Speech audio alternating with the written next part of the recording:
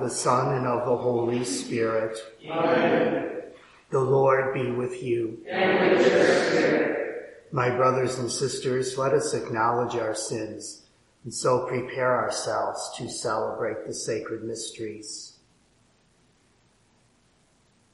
I confess to Almighty God, and to you, my brothers and sisters, that I have greatly sinned in my thoughts and in my words, in what I have done and what I have failed to do, through my fault, through my most grievous fault. Therefore I ask Blessed Mary, ever Virgin, all the angels and saints, and you, my brothers and sisters, to pray for me to the Lord our God. May Almighty God have mercy on us, forgive us our sins, and bring us to everlasting life. Amen. Lord, have mercy. Lord, have mercy. Christ, have mercy. Christ, have mercy. Lord, have mercy. Lord, have mercy. Let us pray. O God, who made the Bishop St. Ambrose a teacher of the Catholic faith and a model of apostolic courage, raise up in your church men after your own heart, to govern her with courage and wisdom. Through our Lord Jesus Christ, your Son, who lives and reigns with you in the unity of the Holy Spirit, God, forever and ever. Amen.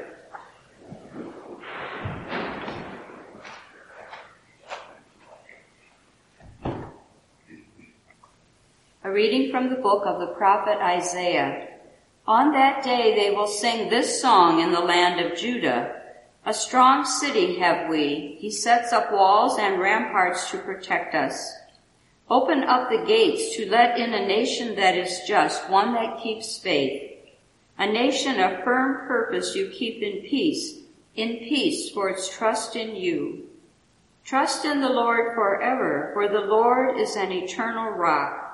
He humbles those in high places, and the lofty city he brings down. He tumbles it to the ground, levels it with the dust.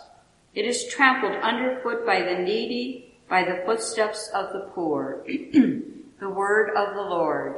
Thanks be to God. Blessed is he who comes in the name of the Lord. Blessed is he who comes in the name of the Lord. Give thanks to the Lord, for he is good, for his mercy endures forever. It is better to take refuge in the Lord than to trust in man. It is better to take refuge in the Lord than to trust in princes. Blessed is he who comes in the name of the Lord. Open to me the gates of justice. I will enter them and give thanks to the Lord. This gate is the Lord's, the just shall enter it. I will give thanks to you, for you have answered me and have been my Savior. Blessed is he who comes in the name of the Lord. O Lord, grant salvation. O Lord, grant prosperity. Blessed is he who comes in the name of the Lord. We bless you from the house of the Lord. The Lord is God, and he has given us light. Blessed is he who comes in the name of the Lord.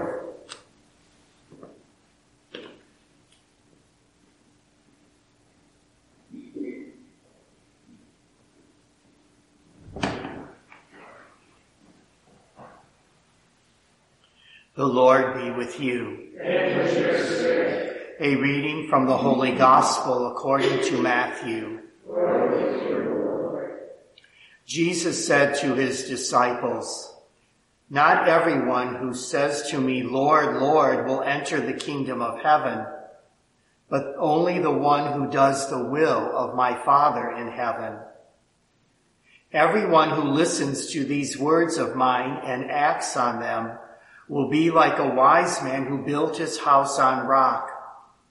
The rain fell, the floods came, and the winds blew and buffeted the house. But it did not collapse. It had been set solidly on rock.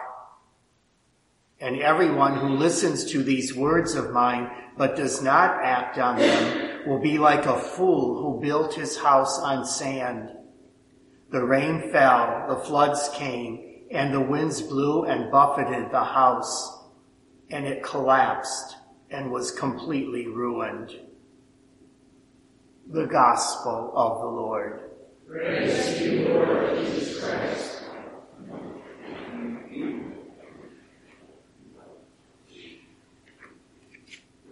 Today, Jesus is challenging his disciples not only to pray, but to act.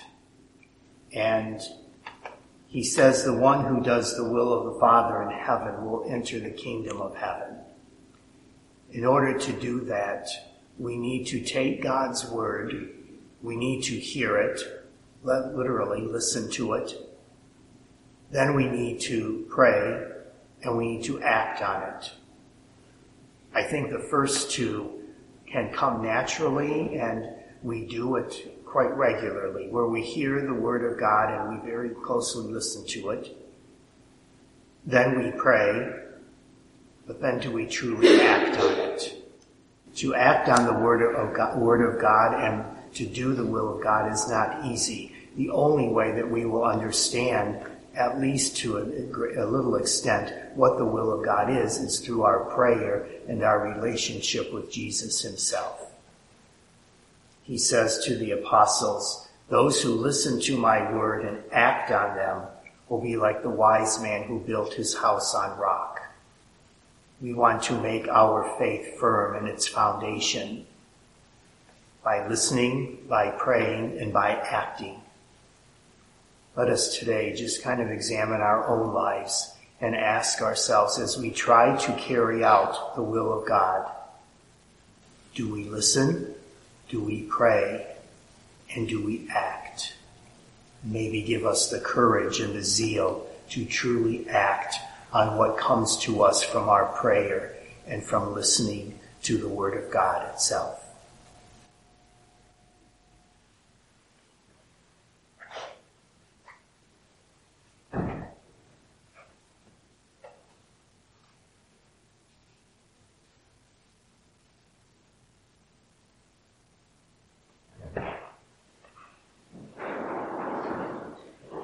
Let us pray. That the church may continue to be graced with shepherds after Christ's own heart, who will lead his church with loving care. Let us pray to the Lord.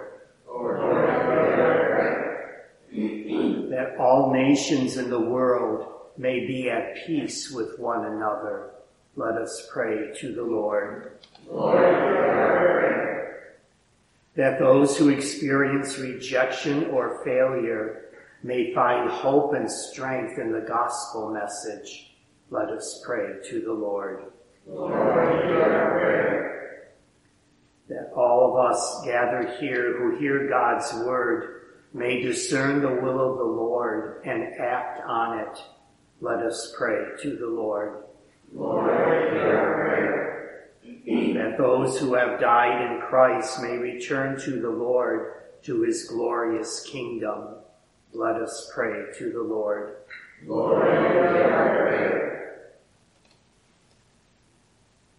Almighty God, you are our firm foundation. We ask that you hear and answer these prayers in accordance with your will, through Christ our Lord. Amen.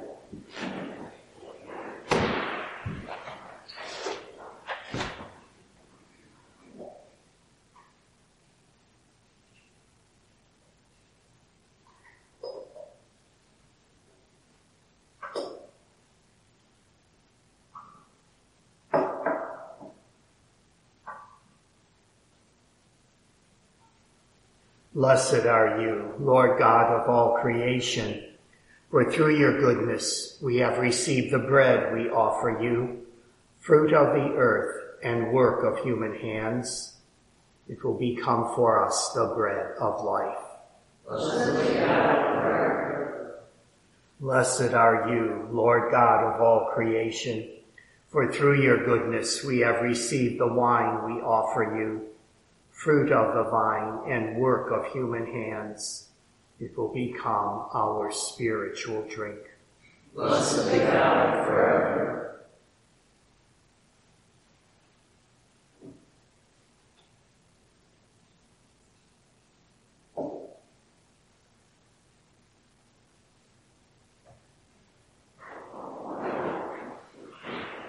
Pray, brothers and sisters, that my sacrifice and yours may be acceptable to God, the Almighty Father. May the Lord accept the sacrifice at your hands, for the praise and glory of his name, for our good and of all his holy church.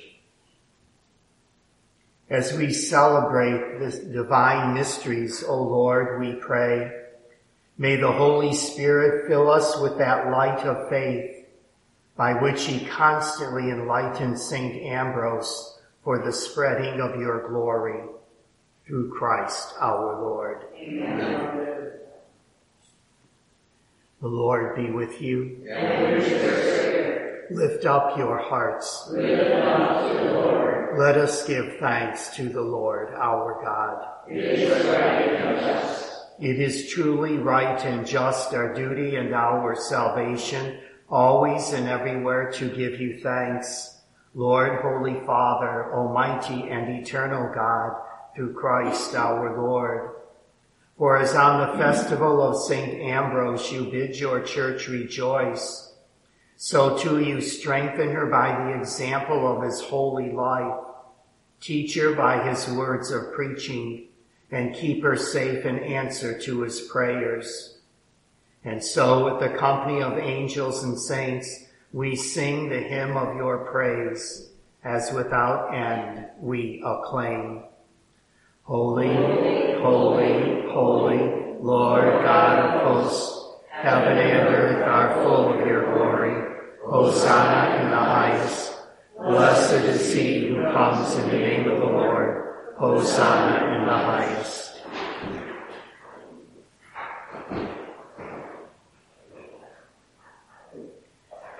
You are indeed holy, O Lord, the fount of all holiness.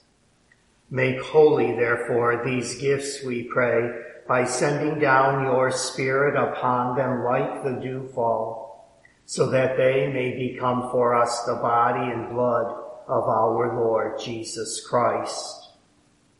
At the time he was betrayed and entered willingly into his passion, he took bread, and giving thanks, broke it and gave it to his disciples, saying, "Take this, all of you, and eat of it, for this is my body, which will be given up for you."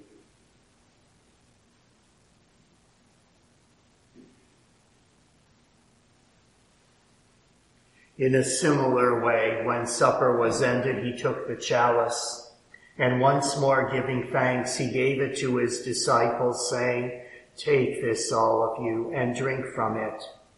For this is the chalice of my blood, the blood of the new and eternal covenant, which will be poured out for you and for many for the forgiveness of sins.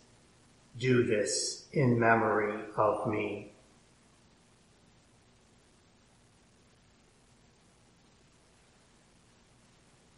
The mystery of faith.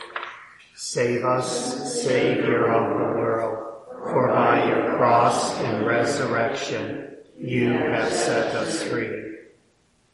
Therefore, as we celebrate the memorial of his death and resurrection, we offer you, Lord, the bread of life and the chalice of salvation, giving thanks that you have held us worthy to be in your presence and minister to you. Humbly we pray that, partaking of the body and blood of Christ, we may be gathered into one by the Holy Spirit. Remember, Lord, your church spread throughout the world, and bring her to the fullness of charity, together with Francis, our Pope, and Daniel, our Bishop, and all the clergy. Remember also our brothers and sisters who have fallen asleep in the hope of the resurrection, and all who have died in your mercy. Welcome them into the light of your face.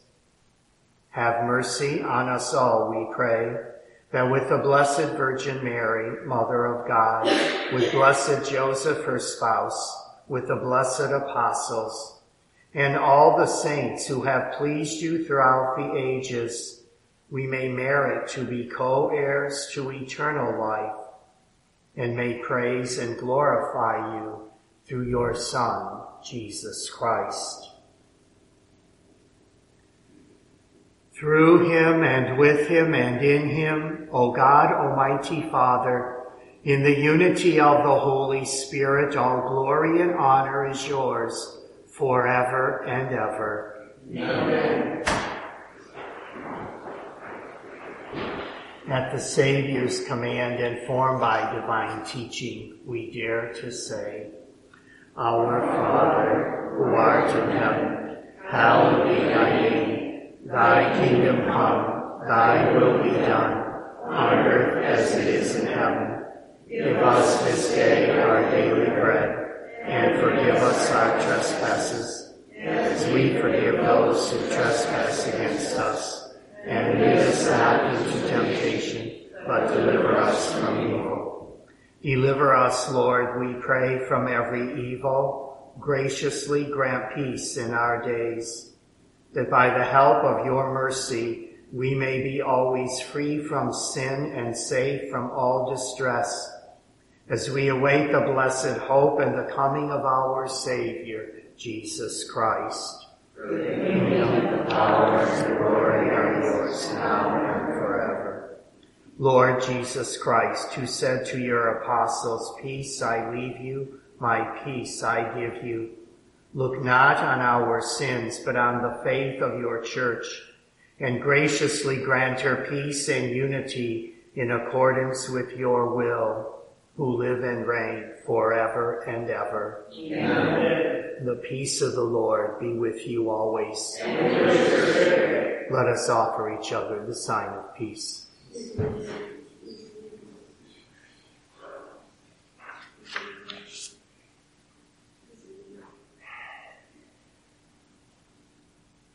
Lamb of God, you take away the sins of the world, have mercy on us. Lamb of God, you take away the sins of the world, have mercy on us. Lamb of God, you take away the sins of the world, grant us peace.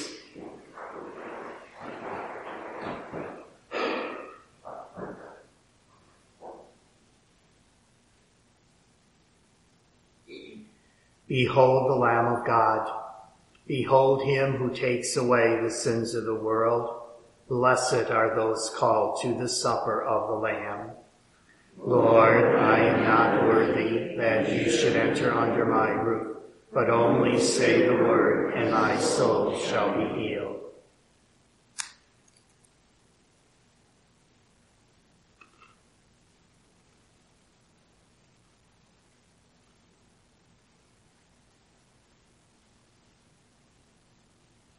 He who ponders the law of the Lord day and night will yield fruit in due season.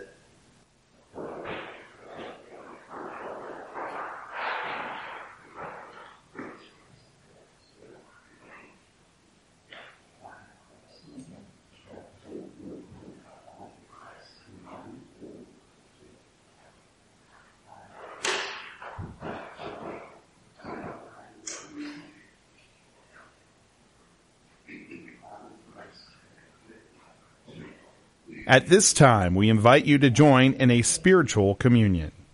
My Jesus, I believe that you are present in the most holy sacrament. I love you above all things, and I desire to receive you into my soul. Since I cannot at this moment receive you sacramentally, Come at least spiritually into my heart. I embrace you as if you were already here and unite myself wholly to you.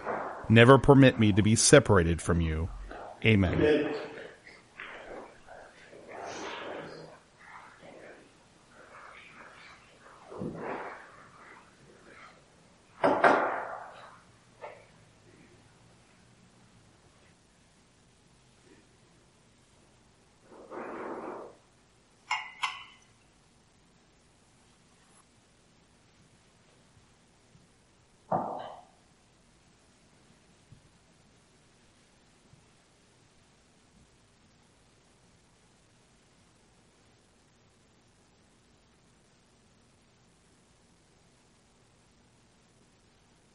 Let us pray.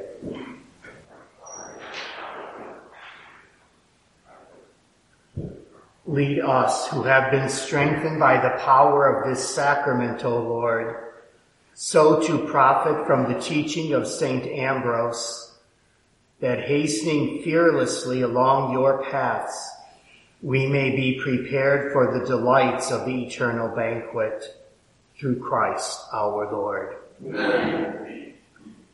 Tomorrow is a holy day, the Feast of the Immaculate Conception. Mass will be here at 7, at 1:30, and 5:30. The Lord be with you. And with your spirit. May Almighty God bless you, the Father, the Son, and the Holy Spirit. Amen. Go in peace. Thanks be to God. Saint Michael, the Archangel, defend us in battle, be our protection